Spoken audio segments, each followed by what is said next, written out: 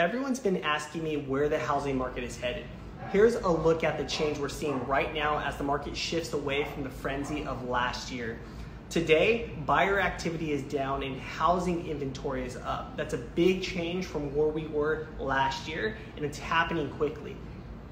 Active listings or homes available for sale have increased more than 26% compared to this time last year.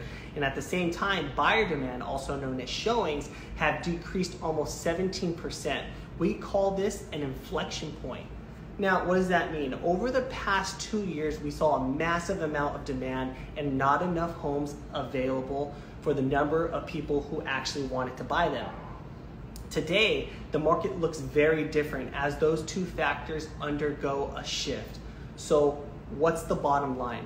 Having an expert by your side is more important now than ever.